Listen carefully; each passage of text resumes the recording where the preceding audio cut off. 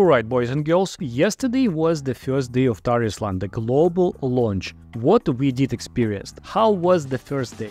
The first day was about the just gameplay, the world feeling, the new feeling of the new mmorpg.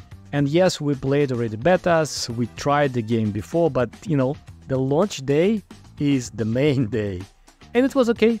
Nothing big. It was not like, super hyped. For some reason, many people was pushed to different servers. Like, for instance, for me, it was Eastern Europe, but I'm from Spain and my guild was registered in Europe as well. So we created characters, we start to play, and somewhere on level 20, which is the limit for first day, which is super stupid, but anyway, on the level cap we understood, okay, we can't apply to the guild because we're on the different servers. We start to recreate the characters. European server number 1 was already full, so we need to wait, and then we went and create our characters, and now everything is fine. It's not a big deal, but as always, during the launch on the mmorpg servers, something happening.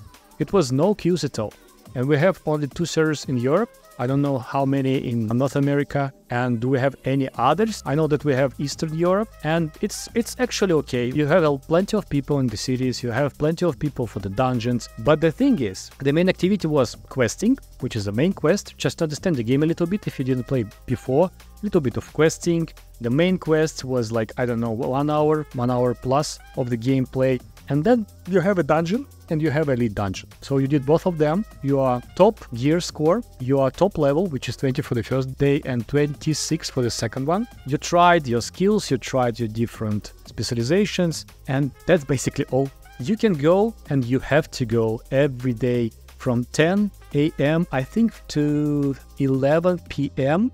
to the battlegrounds, where you can collect twice a day the big reward for the currency, PvP currency, then a really small one if you lose, the battlegrounds. And you will have around 1 rank, maybe 2 ranks a day. And ranks in PvP is huge. When you progress in the ranks, you will have a lot more HP, you will have a lot more attack power and everything. And first day everybody was private, then a corporal, and then vanguard.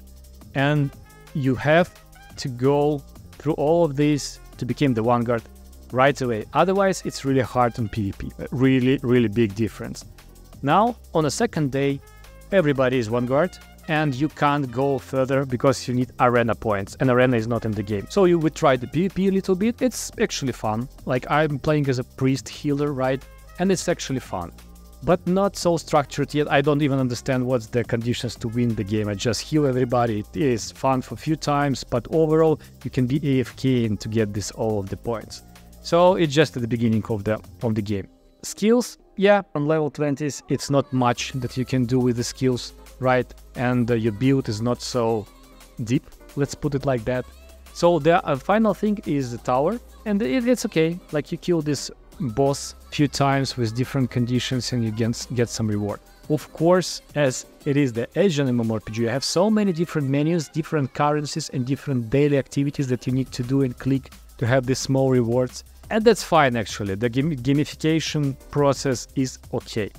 The last piece is dungeons, is the most interesting thing in the game, right? I think for the healer, for sure, PvP and the dungeons.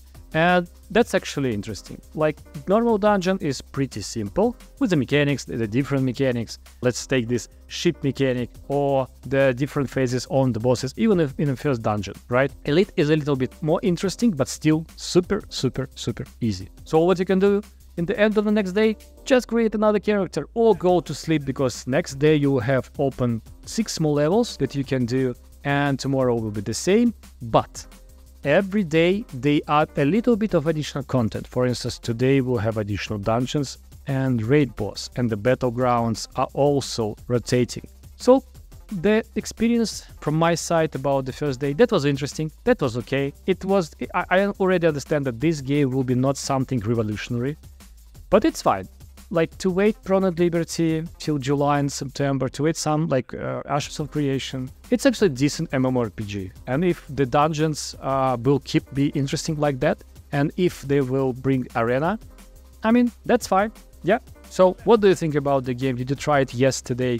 And what's your opinion? Of course, please subscribe to the channel. I will continue with such kind of news and new guides, like we have guide on the priest on the channel and also the overall guide about the game. Subscribe, like, and I will see you next one. Bye guys.